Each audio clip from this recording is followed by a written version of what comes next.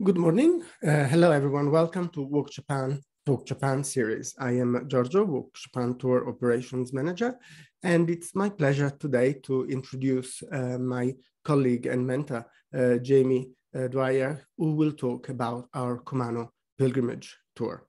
Before we go ahead and begin the talk, I'd like to do some, give you some guidelines so that you can make the most of today's talk. Thank you. Next.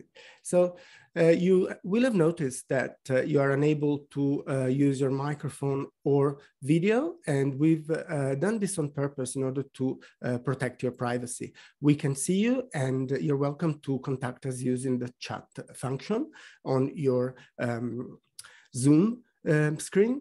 Depending on the device that you're using, you may have different options on how to select the chat. Some devices obscure the actual chat button behind three little dots, which may be placed on one of the corners of your screen. If you have any problems or questions, please contact us using the chat. And also, you're encouraged to use the chat to ask questions, which we will answer at the end of the talk. Please ask your questions as they come up so that we can collate them and put them together at the end of today's talk. If for time reason we are unable to answer all questions, please don't worry. We will be answering them by email within a few days from today's event.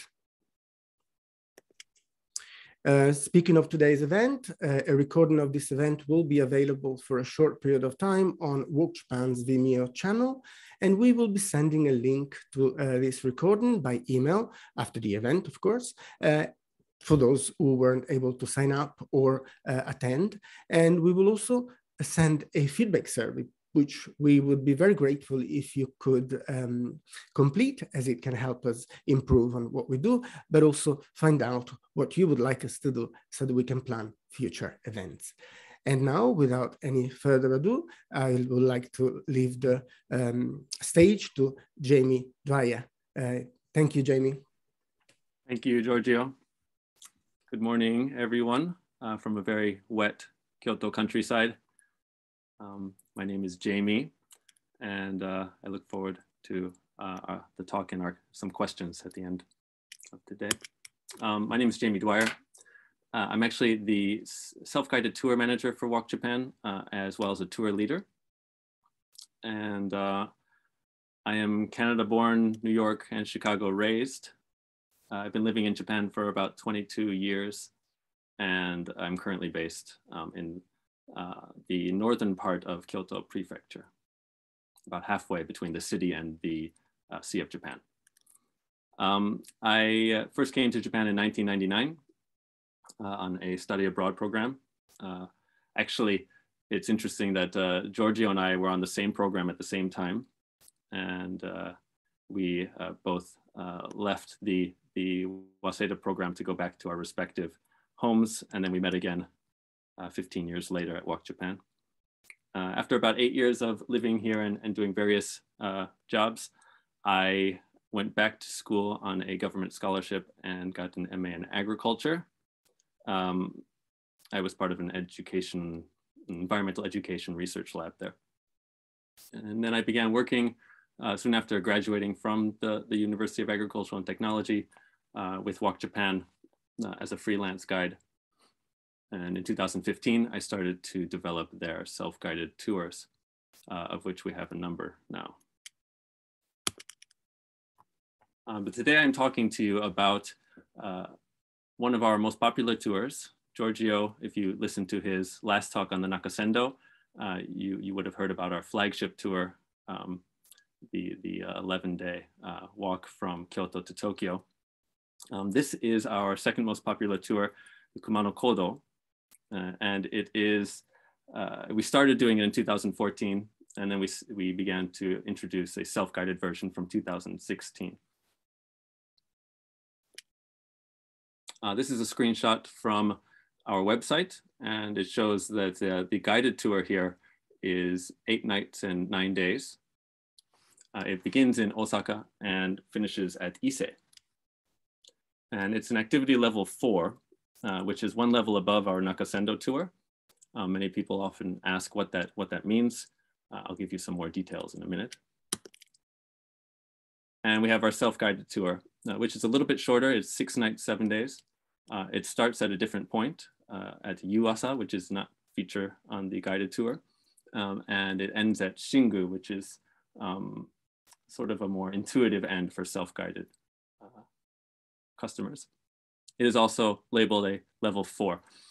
What that means is that we have some rockier ascents, some more routes on the terrain. This is not how the whole trail looks. It's a very well-kept, well-maintained, beautiful trail throughout. I'm just showing you sort of the Harrier's points here.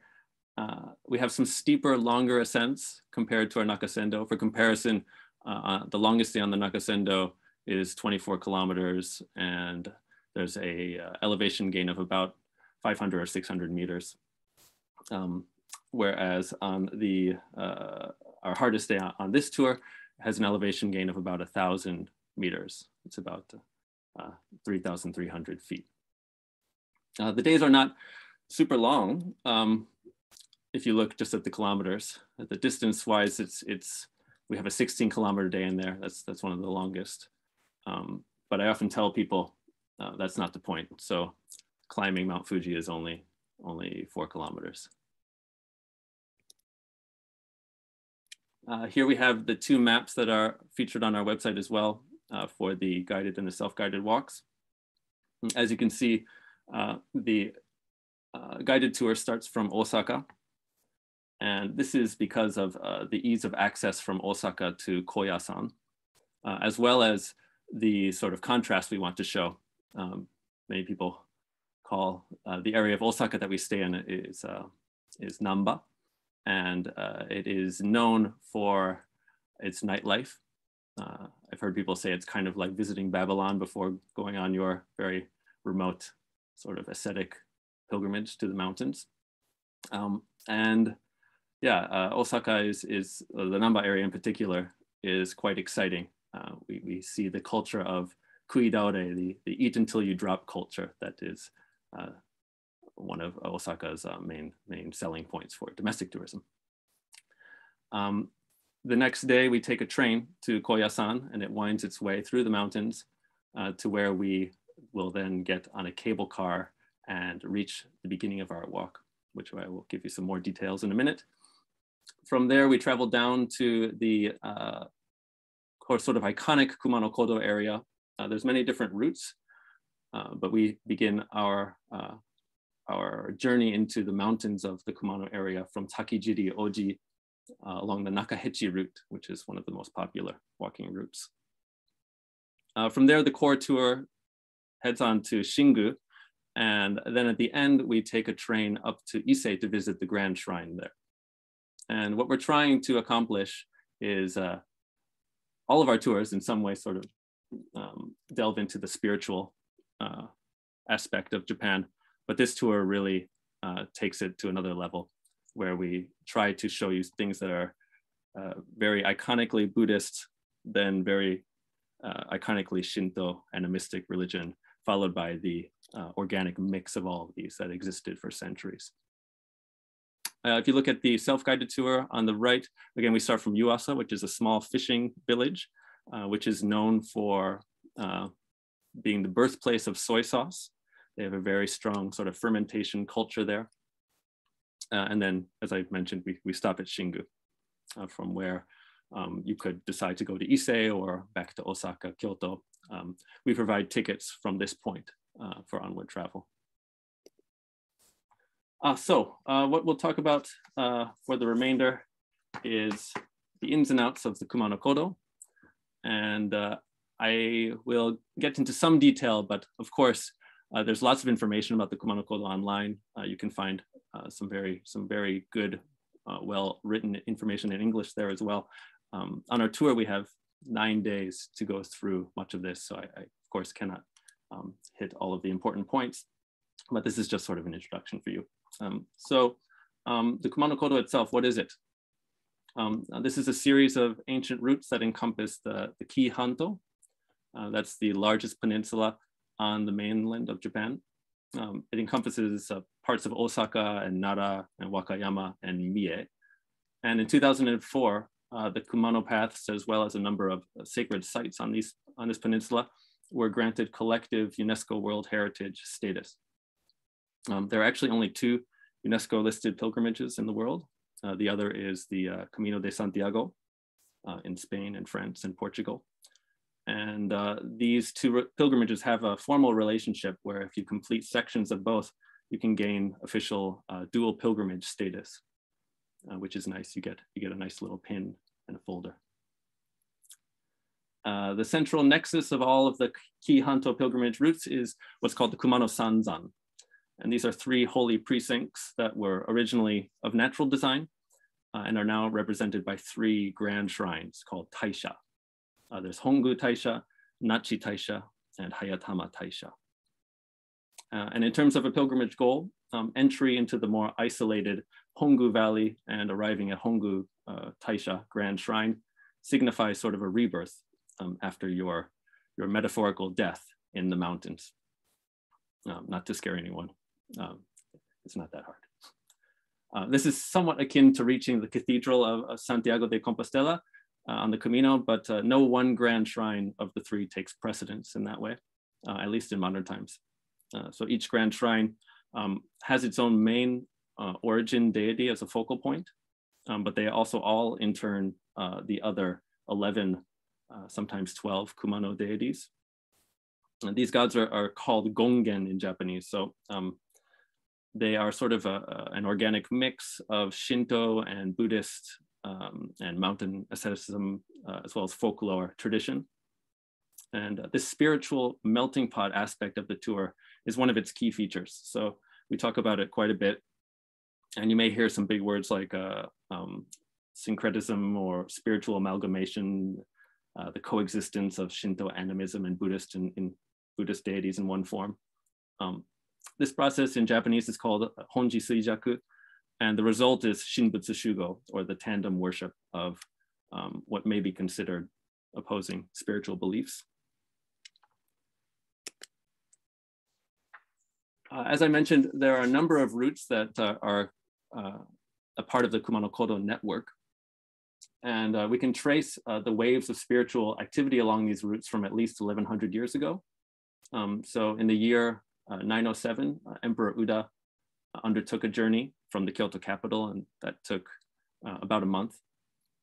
And following his footsteps, other emperors and members of the imperial aristocracy would also search for purification and spiritual rebirth along the route. So this period, the 12th and 13th centuries, are considered sort of the peak time for processions along it.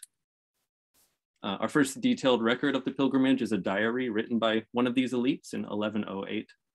And that document is very important for providing legitimacy to the various spiritual nexus points. These are called oji along the path. When you walk these in succession and you follow strict purification rituals along the way, then you would be primed for your death in the mountains, to be followed by rebirth in the Hongu Valley. Pilgrims would purify themselves also in the healing onsen geothermal hot springs at Yunomine before paying homage to the gods at Hongu. And there were multiple points for this, rivers and waterfalls along the way. Finally, wading through the waters around the Oyunohara sandbar to reach the original location of the Hongu Grand Shrine.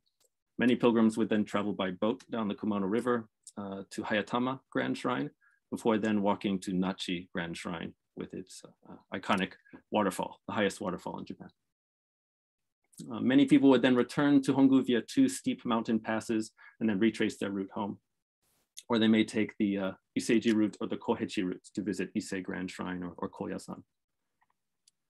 So the 6 main routes are the Kiji, which goes along the western coast down from Osaka. There's the Kohechi, which is about 70 kilometers from Koyasan down to a point just before Hongu Grand Shrine. There's Nakahechi, which is our most popular route, which starts from Tanabe and moves from west to east to Hongu.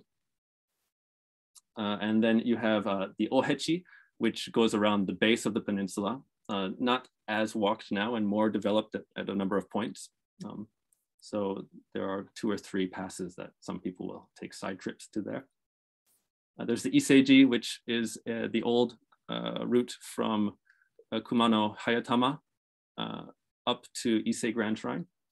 And then there's the Omine Okugake Michi, which is not walked much by tourists. This is traditionally a training area for Yamabushi mountain ascetic monks. Yeah, so let me tell you a bit about the themes and the tools to enlightenment that we encounter along our tour. I mentioned briefly the Oji. These are called the 99 Oji.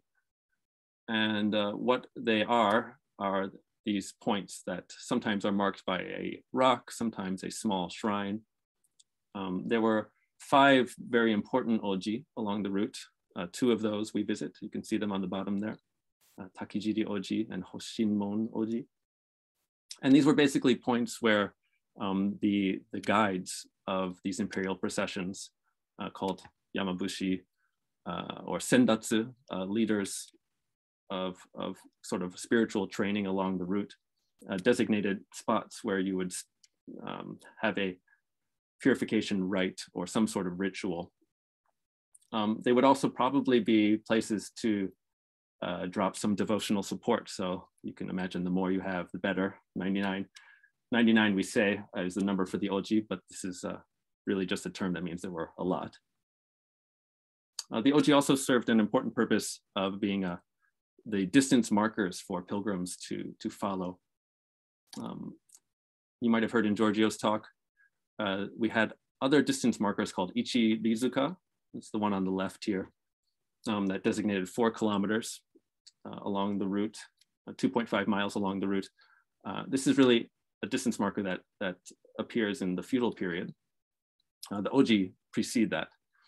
And then today we have other markers as well. The route is very well marked from 1 to 75. These are half-kilometer marker points. Another very important aspect of the tour is mandalas. And when I say mandala, you might think of the maybe Tibetan sort of sand mandalas or a point of concentric circles with a focal point for meditation. Those also exist in Japan, but in this case, the mandalas are more like giant pictures, and they represent the different areas that you will kind of your goals for this pilgrimage route. They're pictorial representations of the spiritual realms within these geographic spaces, sometimes very confined spaces as well. And right here, I have a picture of the Nachi Grand Shrine mandala, as well as the Hayatama Grand Shrine mandala on the right. You can see it's a very busy picture. To effectively understand what is going on, you would need an interpreter. And if you look on the left here, you see a woman wearing red and white. This is a bhikkhuni nun. So the bhikkhuni nuns travel throughout Japan and spread the word of Kumano. And they would do so in a way that was different from other Buddhist traditions. There was no discrimination between gender or class, economic status. Anyone was invited to Kumano, and this is a very important part of the route. Historically, the universality of the Kumano route was one of its selling points. The bhikkhuni would travel throughout Japan. There's rumors they would even enter sort of the poorest districts, would become prostitutes themselves so they could join the networks of destitute there. And they would have these mandalas that they would use to explain what the spiritual purpose was of the pilgrimage. They said, this is called etoki, or the reading of the picture, the interpretation of the picture. where they would likely point at different points and in a very sing-songy way, almost preaching, they would describe what was happening at different sections of the route. I tried to do this on the tour a little bit. I won't regale you too much with my sing-songy voice, but you can imagine they say, and looking underneath this waterfall, you see the disgraced samurai who had to stand here supported by the Kumano gods for so many days, that sort of thing. I do it better on tour. Yes, what else? The Yatagarasu. This is a very important symbol throughout the Kumano Kodo pilgrimage, especially along the Nakahechi just before Hongu Taisha and at the Grand Shrine entrances. The Yatagarasu is described as the three-legged crow in the Kumano tradition. And there's many competing theories for the origins of this crow. Its name actually simply means 8 hand lengths. And this is a very massive crow. There's also mention of 8 trays that are laid out for it to eat upon. It's unclear what the symbology is, but there's plenty of room for conjecture. And many do. There's no mention of 3 legs anywhere in the oldest depictions of the bird. For example, the Kojiki mentions the Yatagarasu, but doesn't say anything about why or if it has 3 legs. But later political movements in the area probably had an influence. And some people think that the 3 legs represents the power of 3 traditional clans that ruled the area. It's at least agreed upon that Yatagarasu is a messenger from the sun, and most famously, a guide to legendary Emperor Jimmu in the year 660 BC, leading him to help found the Yamato capital of Japan.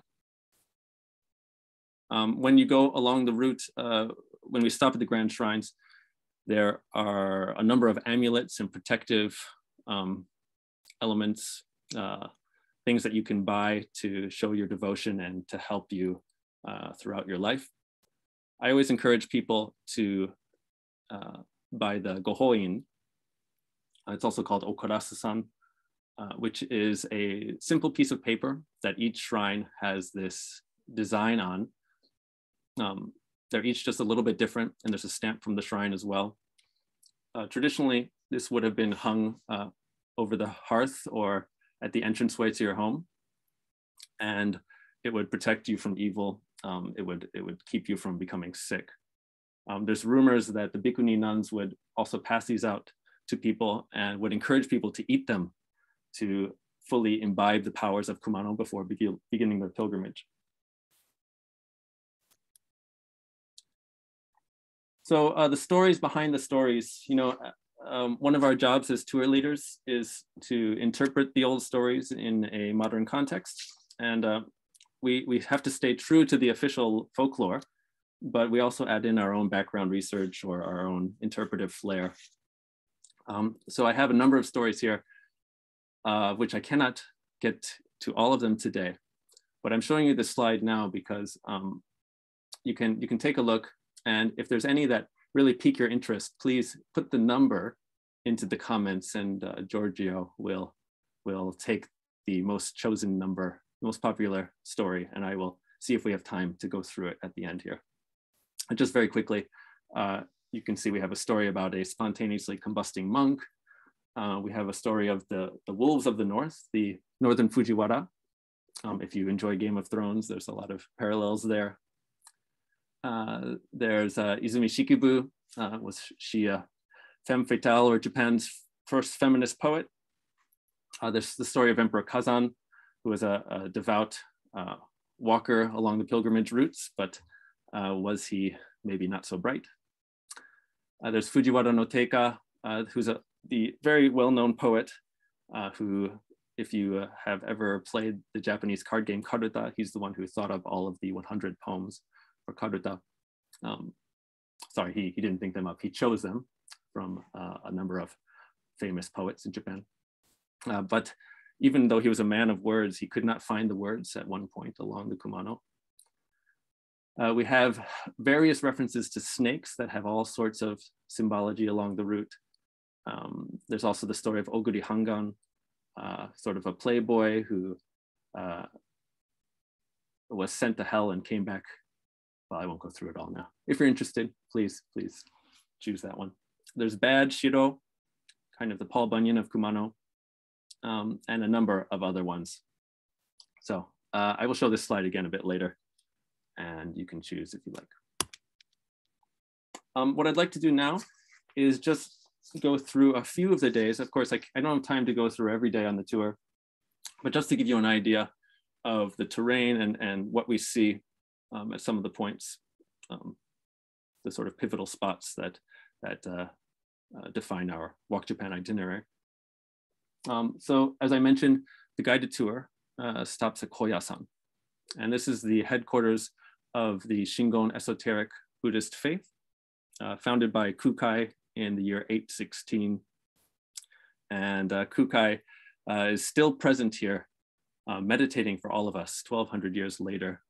He is present in the Okuno-in cemetery, and food is brought to him every day. And many people pay homage to Kukai, especially if you're going to walk the Shikoku 88 temple pilgrimage. You must first come to Koyasan to ask for Kukai's blessing, and then come back when you've finished to thank him for the trip. On our tour, we do a route called the Nyonin Michi. And traditionally, women were not allowed to enter the precincts of Koyasan. Now, of course, they may.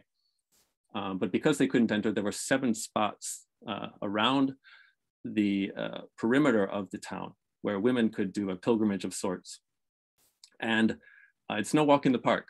We don't walk all of it, of course, but we go through about 7.5 kilometers of it along our tour. Here's some pictures to give you some context there.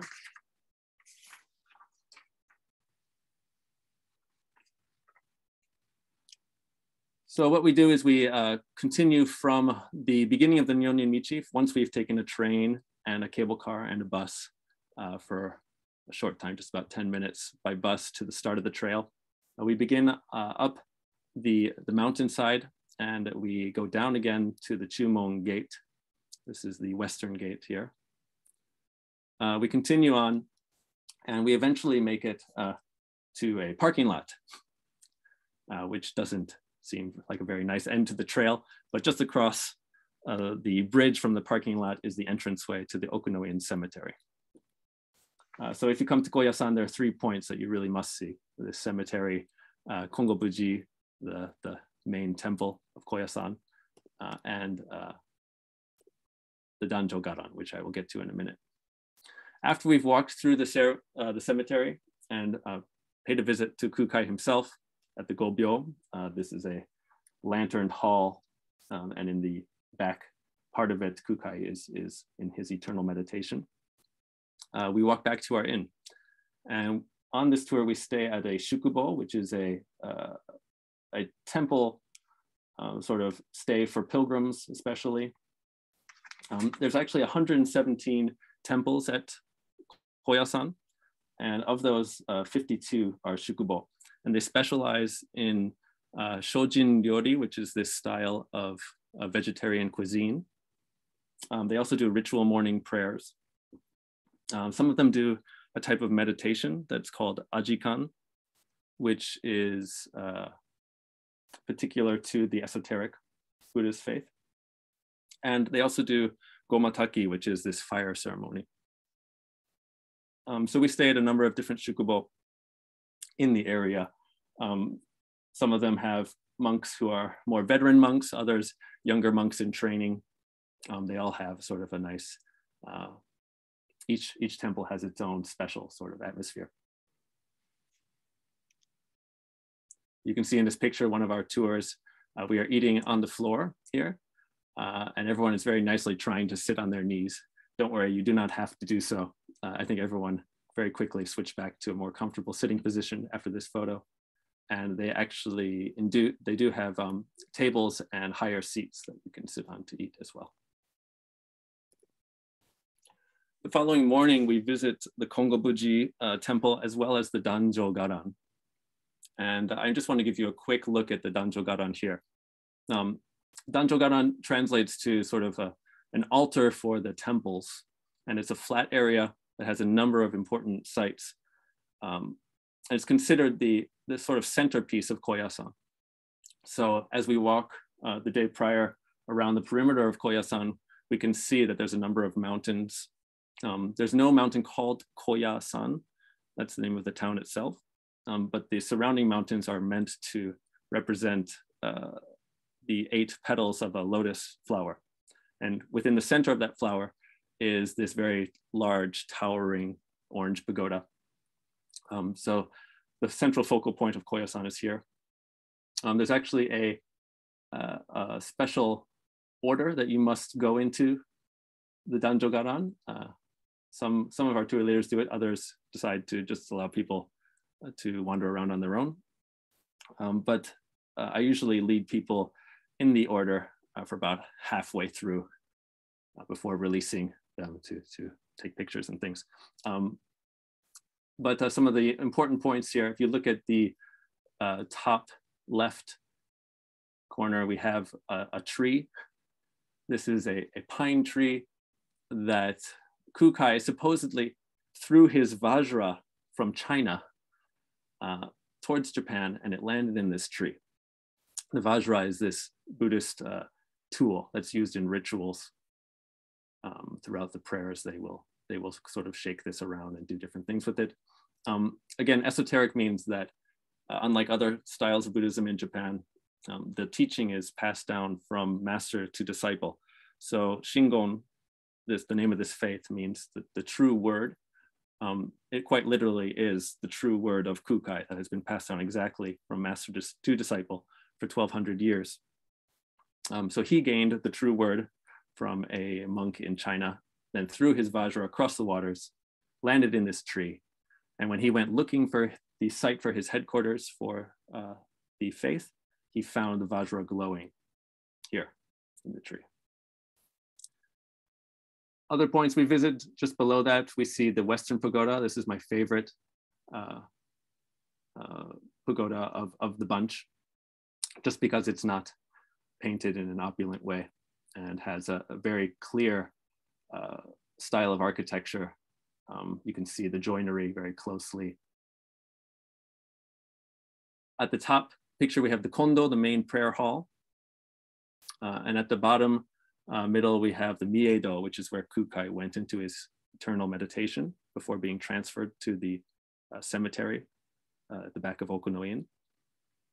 We have a very large bell on the bottom right there, which is the 4th largest bell in Japan. This is rung 6 times a day. So we hear it, if not while we're visiting the Danjogaran, then when we are walking the day prior. And of course, the centerpiece up above is the most important point, the Konpon Daito, it's called. So this is the main pagoda. Its shape is actually like that of the grave sites in the cemetery. They're called gorinto, and they're meant to represent the universe in total in its design. So the bottom square section is the earth.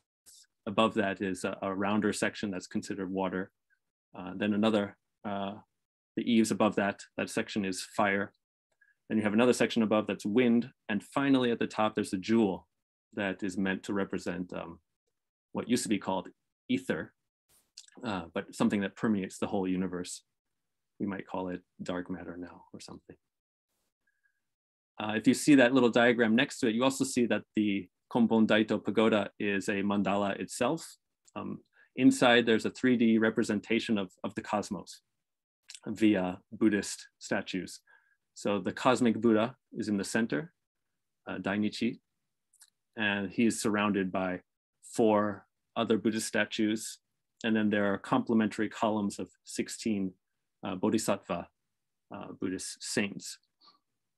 And if you look at it up close, when you're inside, you may not realize that it's a mandala, but if you imagine looking above from the sky down, this pagoda is sort of a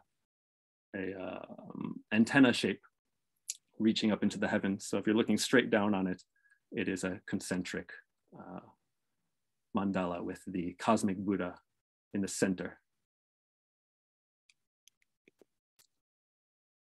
I was very lucky on one of my tours, a custom tour, to be able to see the commemoration ceremony for the Chumon Gate at Koyasan. This was a gate that burnt down at the end of the 19th century and was not rebuilt until 2014.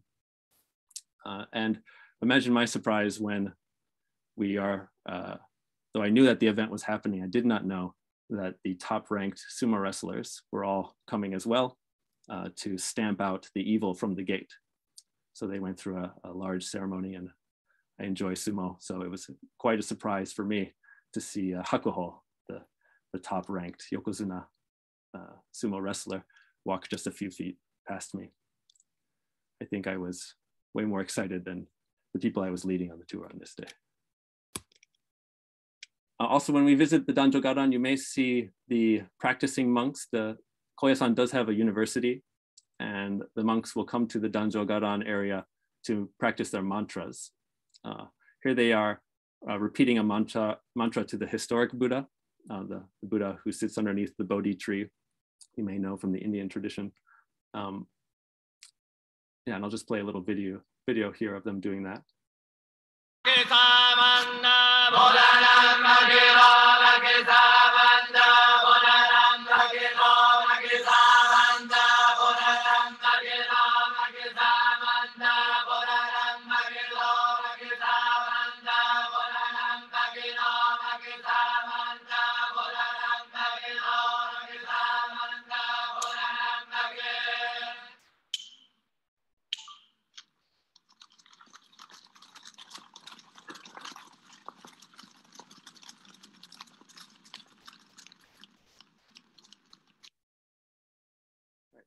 I hope you're able to hear that. It looks like my settings are telling me you may not have been able to, but yeah, we're repeating the mantra over and over again to the historic Buddha.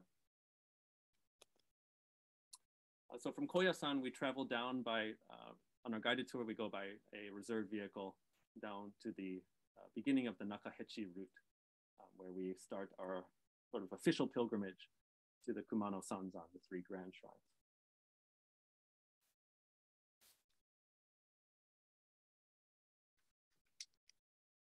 And as we do so, we start the day at Takijiri Oji, which is one of the 5 important oji I mentioned. It's not a long day. It's only about 4.5 kilometers, 2.8 miles. But you can see that it begins with a steepish up. So we go from 100 meters up to 370, and then down again and up again to reach Takahara, or the high plain town. Usually right around the middle of that first ascent, people start to question if they've chosen the right tour, but we assure them that this is not how it all feels. And here are some pictures from the route. Again, you start at the confluence of 2 rivers where Takijiri Oji is, a site for ritual purification. And then we follow past a number of Jizo statues. I think Giorgio mentioned in the last talk what Jizo means. Takahara village, that is our goal, has 6 important Jizo. And Jizo is a general term here, which also encompasses other Buddhist statues, not just the iconic Jizo. The bottom left picture here is of the Hari Jizo, which means needle Jizo. And it is a Buddhist bodhisattva saint dedicated to dentistry. So people with toothaches will come here to be cured. We also pass the Chichi-iwa rock on the bottom right here, which is a place where one of the Fujiwara family from the north had to leave their newborn child to be fed by the milk of wolves. I can tell you a bit more about that later if you're more interested. And then we reach the very nice terraced rice fields of Takahara, a small village, only 40 households here, about 100 people. Half of them are retirees or have newly moved in to try to live sort of sustainable lifestyles on the mountainside here. And we stay at a few different accommodation along the way. We meet some very nice locals. Here we have Jian-san, many people will remember him fondly if they've been on the Kumano Kodo pilgrimage. He is a very charismatic person who runs his own inn here, and the views from your rooms are fantastic, as well as the food.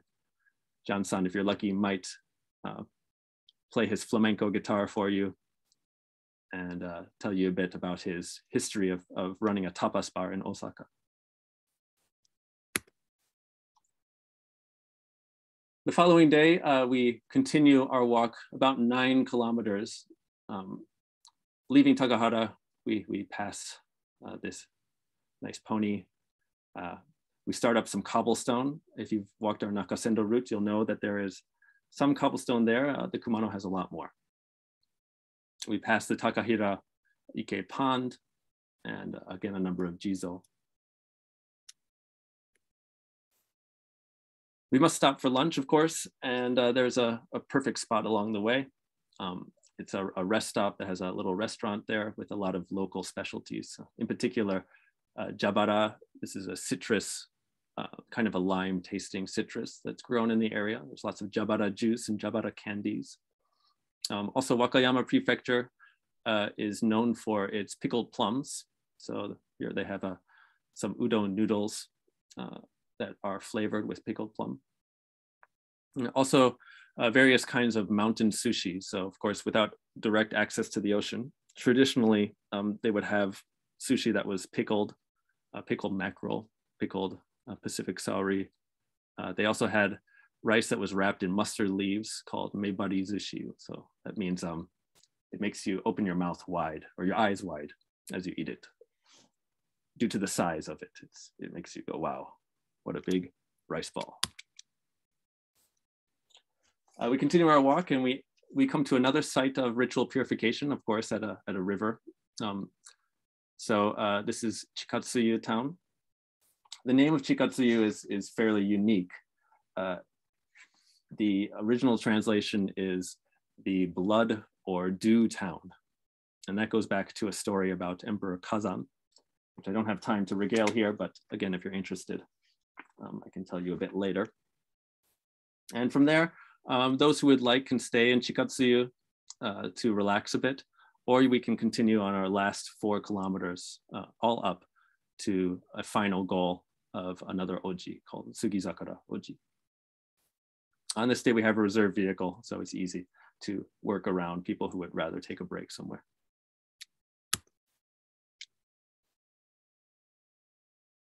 Some more stories, oops, excuse me. Some more stories here. Again, I'm looking at the time and I think we'll have to come back to these, but some iconic images from the day. And then we continue on to Hongu Taisha. So it takes us 3 days from Takejiro Oji to make it to Hongu. And again, all roads of the pilgrimage sort of lead to Hongu. We offer on our self-guided tour, we offer the opportunity to walk all the way through, but that's not necessarily our recommended course. So on the guided tour, we don't do that. We instead start from Hoshinmon Oji. You can see about 3/4 of the way through this graph. And from there, it's mostly down to the Grand Shrine. We can take it at a very relaxed pace and have plenty of time to enjoy the shrine at the end. Here's some images from our self-guided materials. We give you maps along the way to show you important points, as well as some historical and cultural information to give it context. And there are opportunities for a quick coffee break. There's an onsen coffee spot, as well as we have an alternative pass that we can take once we have finished our visit to the Grand Shrine. And that's on the top right photo there. There's some wonderful views. Just before reaching the Grand Shrine, we have this very iconic view of the Oyunohara site.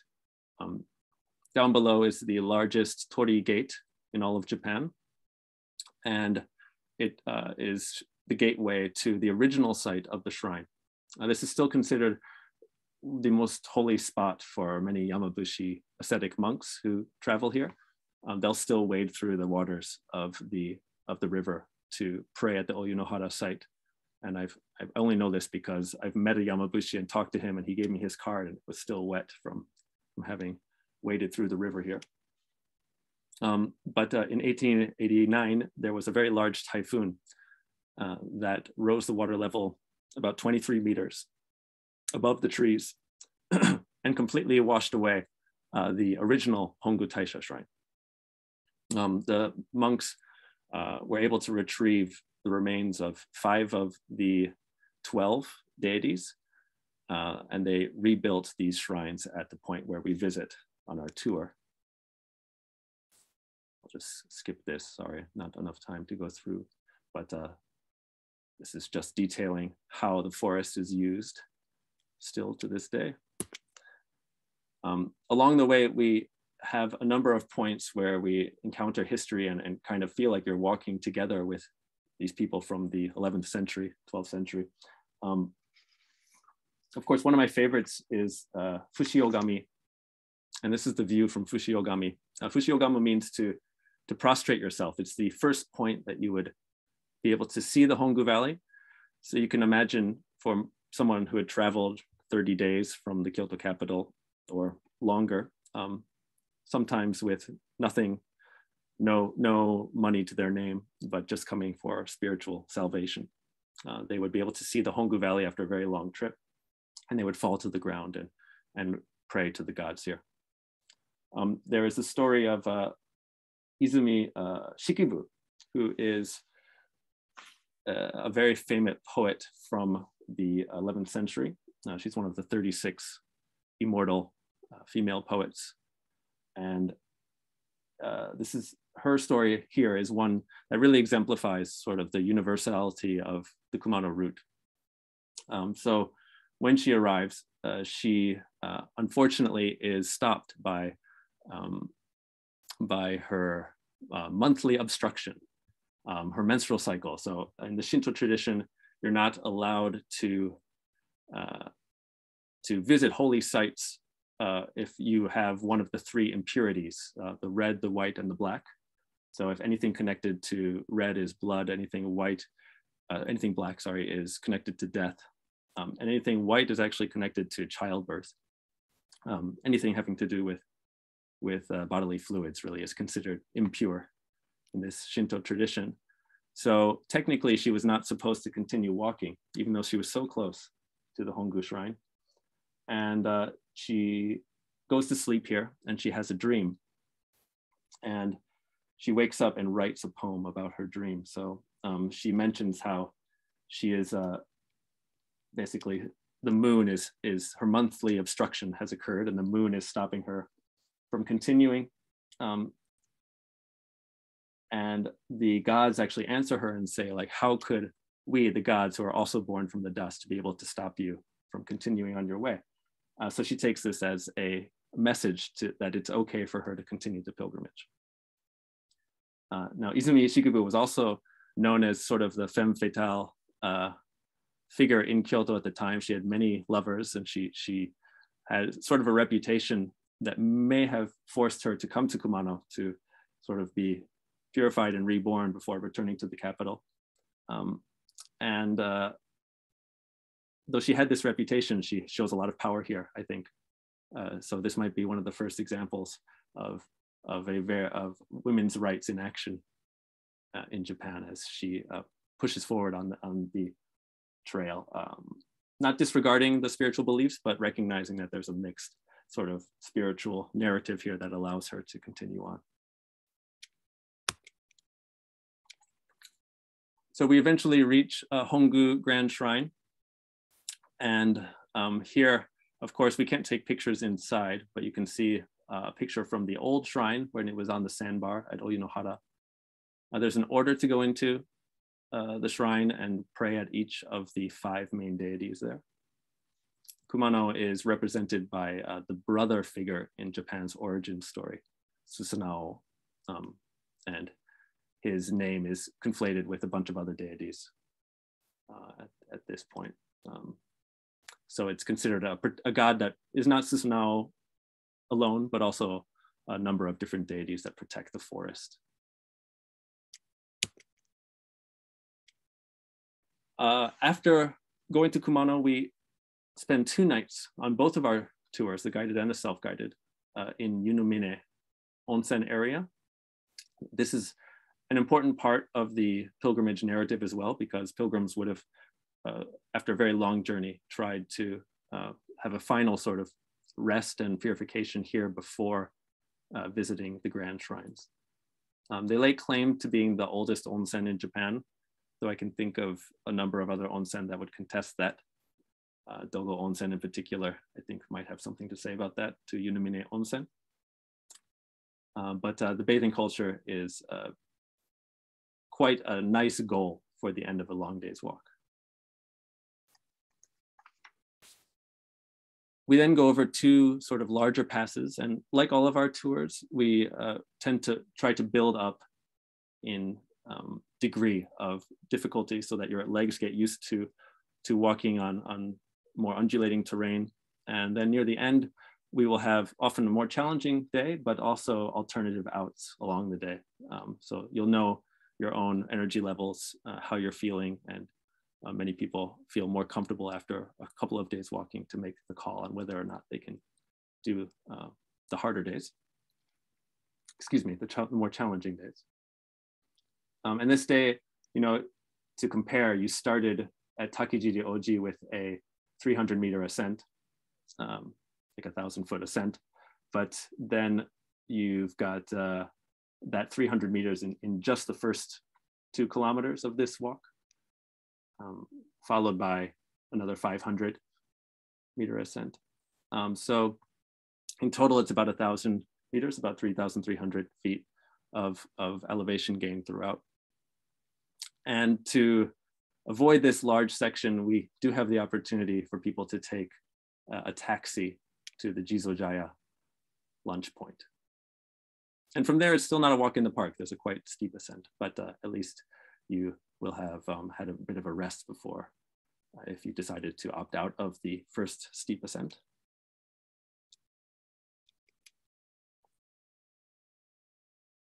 Again, these are some maps from our self-guided materials. I won't go into them in too much detail, but this gives you an idea of that longer day. We have support guides as well who help us on a number of these days. So our tours are capped at 12 people, but 12 people can spread out quite a bit depending on pace and energies on these longer ascents. So we always have a support guide who helps. This is Kyoko-san. So she is a local artist. She does a lot of the postcards and t-shirts that you'll find at the shops around Kumano. And she's also, she doesn't sell herself that much, but she's originally the fastest runner along this very difficult or more challenging section that we walk. So in her high school days, I believe, or maybe college days, she ran a route that we walk over the course of about 6 hours, and she was able to do it in 2, I think. And without fail, whenever we reach this point in the photos, she will always stop and face everyone. We're taking a bit of a rest here. And though she doesn't speak much English, she will say in very clear English at this point, "This is my mountain." And it is. She owns this section of the route. And she's always asking us for help to take care of the trees and things. So if you fall in love with Kumano and would like to do a bit more local maintenance, you can help Kyoko-san take care of her forest. This is a picture of the Ogumo Torigoe, the very challenging walk from Koguchi up over one of the mountain passes. And once you get to the top, you're able to see the ocean from here. And then it's a steep down to the Nachi Grand Shrine. Here's some photos from the trail.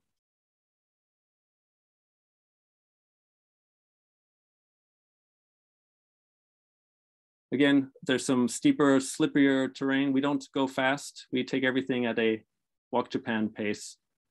There are people who like to go ahead, and we do not try to stop them, but we certainly say, please wait for us at certain points so that we can check and make sure that they are okay. And eventually we reach the grand shrine of Nachi. This is where the mother figure in the origin story of Japan is housed. And Nachi is also where the Yatagarasu bird supposedly came back after leading Emperor Jimmu to found the Yamato capital. He flew back here and turned into a rock. So they have a little shrine dedicated to the bird here. There's also Seigan Toji Temple, which is a 16th century Buddhist temple that for centuries coexisted with the grand shrine next door until the Meiji period, when Shinto and Buddhism were sort of forcibly ripped apart. There's also a very large camphor tree that you can walk into and climb through on the grounds of the grand shrine. So this is the Goshinboku, the divine tree that many shrines will have. This one is quite impressive. And of course, the main star of the show at Nachi is the waterfall. So this is the highest waterfall in Japan. It's 133 meters high, and there's 133 steps to get down to it. Depending on the waterfall, on the rainfall throughout the week, it can be just a little wisp of water or quite a deluge. Of course, we see it in all different aspects. We see it from far away and close up as well. We get as close as we can to fully kind of receive the spiritual power of the waterfall.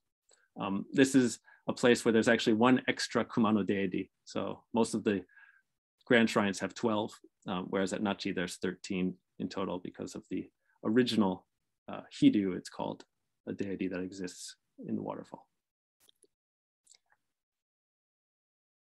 And here I'm just showing some photos of the accommodation that we may use on this tour. This is from 2 nights. There's a mountain sort of lodge that is a converted school. And we have a smaller dinner venue in the center here for our self-guided tour. We also go to Katsuura town, which is a small fishing town after our visit to the Nachi Grand Shrine. And we will stay on an island here and have quite a nice spread of sort of a celebratory meal to say that everyone has done a good job going up and down the very large pass. They also have cave onsen on some of these island sort of resort areas. And I'm just showing you a video here very quickly of the very rough sea area. But this is actually from the outdoor onsen. Look, I was lucky to be there when no one else was around and could take a quick video.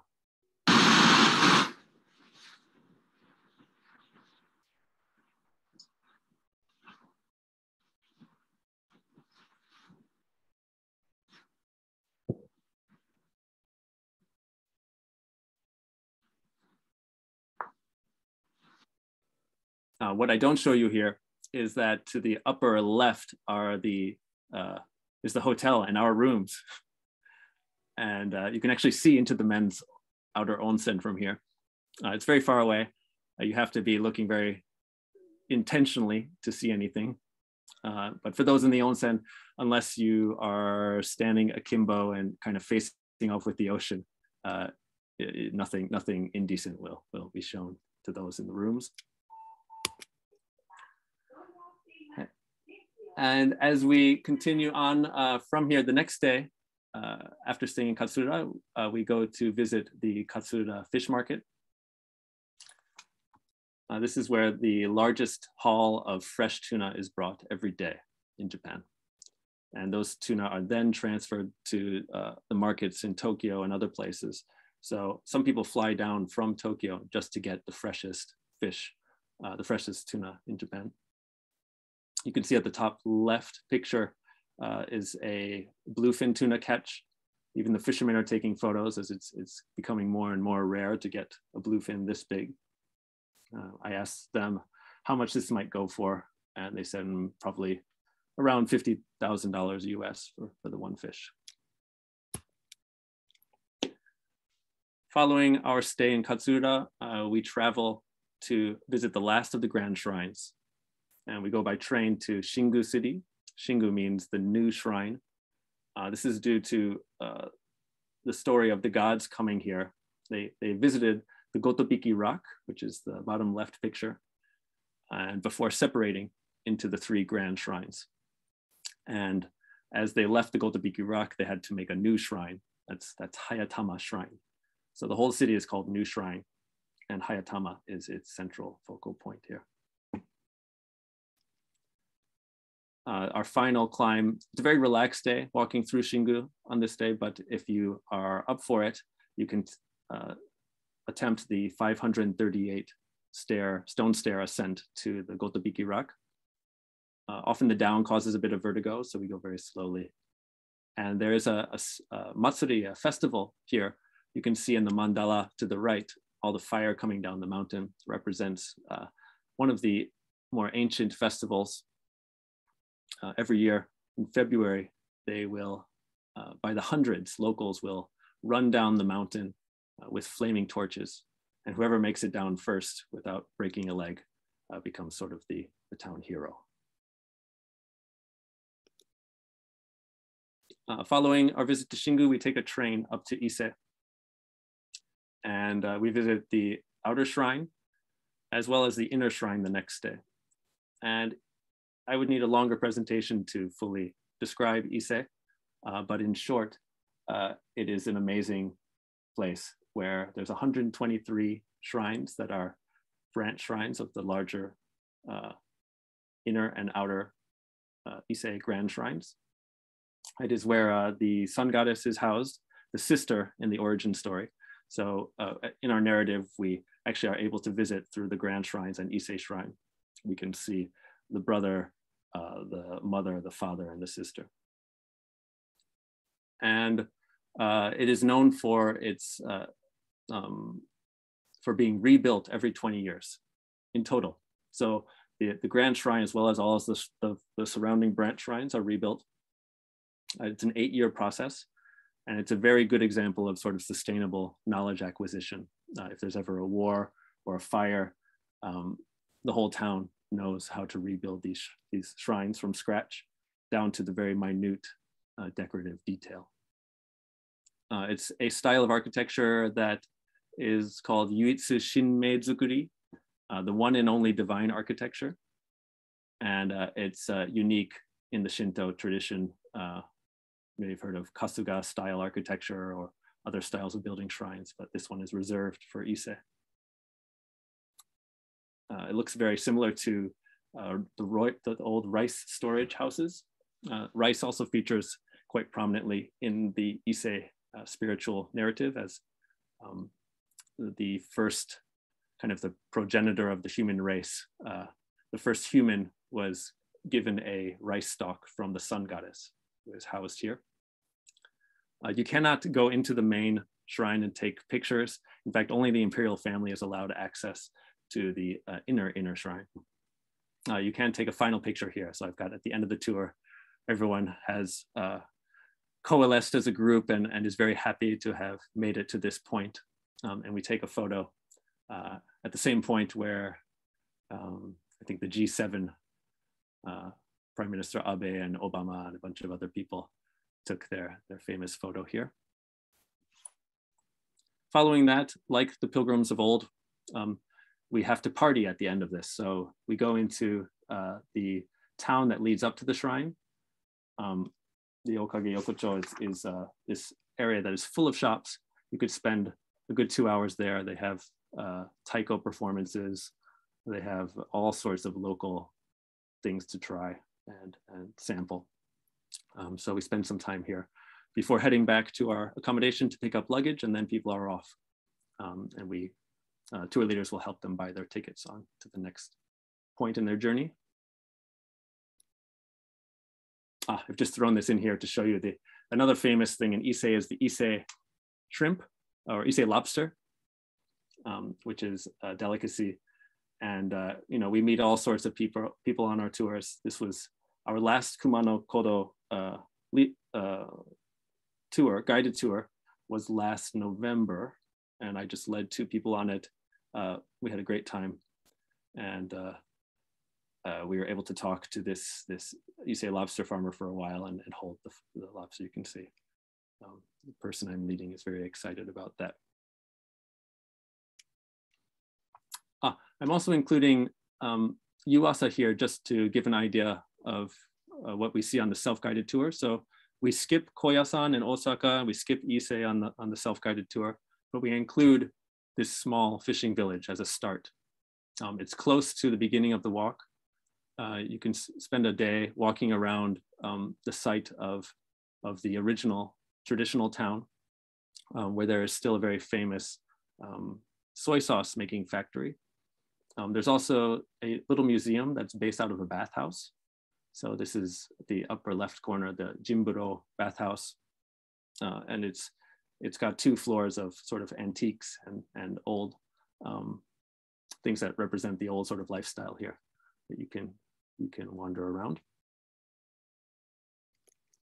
And of course, the fermentation culture is the main thing here. So if you would like to learn more about koji mold and how it's used to malt rice, which is the basis for soy sauce and for miso and for sake as well, you can learn all about that here. The middle picture here says koji ice cream. So you can try a fermented malted rice ice cream as well. Stay at a number of different accommodation in the area, very small, nice inns with onsen baths and beautiful, beautiful meals. And we also offer a walk from Yuasa. If you've arrived very early in Yuasa, some people prefer to start the day early, get here before check-in, and they'll leave their bags at the inn before attempting this 7.5 kilometer walk. And it's a fairly easy walk. You can see the graph on the bottom. It's just about 100-meter elevation gain, in line with our idea of starting easy and building up.